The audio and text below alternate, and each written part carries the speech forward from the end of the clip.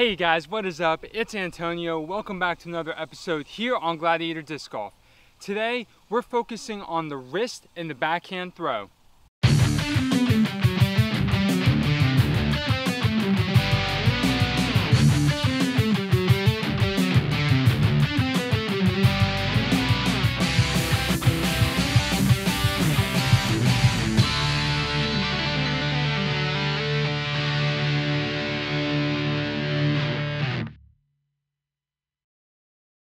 If you're brand new to my channel, I want to welcome you. Thank you so much for coming and stopping by. Please make sure that you like, subscribe, and hit that notification bell. And don't forget, guys, check out gladiatordiscgolf.com for awesome merch, discount codes, and blog posts. Among professional players, there are variations of wrist engagement, and it all has to do with their form, their setup, and those kinds of things. But even though there are variations of wrist engagement, every pro has it. Someone like Philo talks a lot about the whip, okay? He talks a lot about the whip. Dave Dunapace has a video with Innova where he talks about the tip of the whip, okay?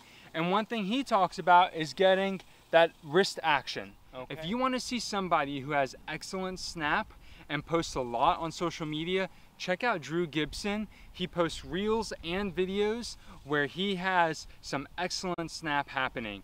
And if you watch tournament coverage, make sure you go check out any coverage that he is on, because you're going to see somebody who knows how to throw the backhand probably the best.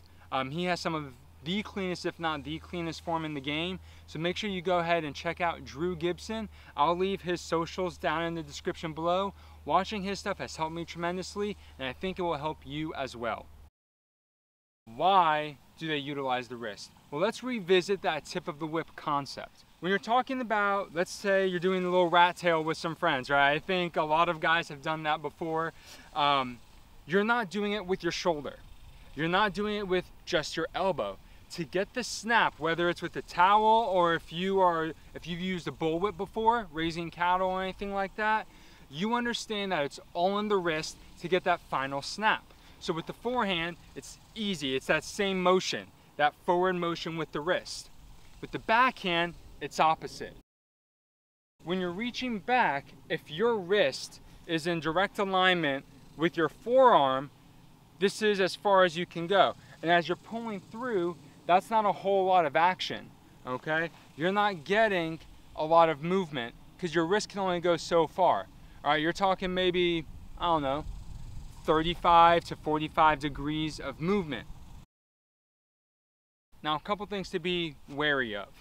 You don't want to have it completely curled in like this. If you have it completely curled in like this, you're gonna end up doing more rounding. You can't really reach back, okay? If you're doing it like this, if you reach back, you're having to do all this uncoiling and unwinding. It's throwing you off your clear path, your linear path. And when you reach out, just before you throw, just bend your wrist to where the top of your palm is in line with your throw. If I'm trying to throw directly that way, I don't want the back of my palm facing me. I want the back of my palm facing down the fairway. So when I do that and I come through and I follow through, I'm able to get more wrist engagement on the throw. This is a vital skill that every disc golfer needs to practice, and that every disc golfer, regardless of your level of expertise or how many years you've been playing, you want to implement. Having wrist control and knowing how to maximize wrist engagement will help you on more than just your drives off the tee. There are so many times where we as disc golfers, no matter how good you are, you're off the fairway, you're in the woods, you're in the rough, and you have some kind of weird gap, weird angle that you have to throw from. And a lot of times, it can be really hard to get a full throw in. And so you need to kind of shorten your swing, get your elbow more involved.